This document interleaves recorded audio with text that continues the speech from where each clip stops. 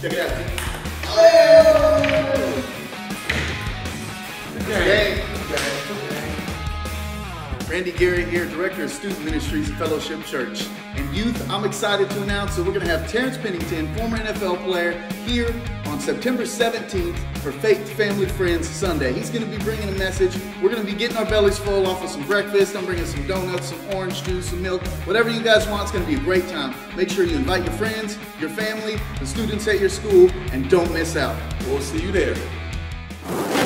Hey y'all, Michelle Holtzclaw here, the Director of Children's Ministry. And maybe I don't have a former NFL player for Faith, Family, and Friends Day, but I do have a lot of fun.